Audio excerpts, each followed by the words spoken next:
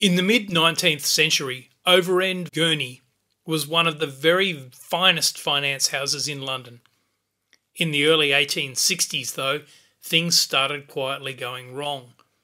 There were a couple of poor trading years, and perhaps desperate for some good financial results, Overend Gurney engaged in some speculative investments to the extraordinary tune of £4 million, or roughly $1.25 billion Australian dollars in 2024.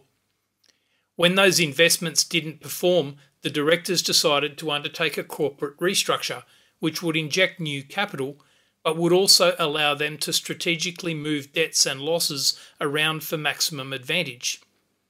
When they released a prospectus, they couldn't just say, "Hey, we're raising money because we've managed to destroy the finances of one of the most respected companies in England."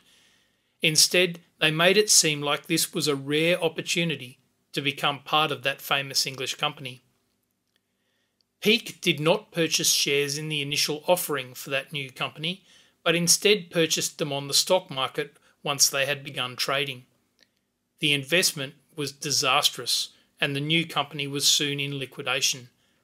Peake sued. The first question was whether there was deceit in the prospectus.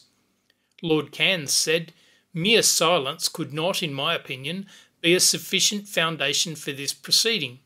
Mere non-disclosure of material facts, however morally censurable, however that non-disclosure might be a ground in a proper proceeding at a proper time for setting aside an allotment or a purchase of shares, would in my opinion form no ground for an action in the nature of an action for misrepresentation.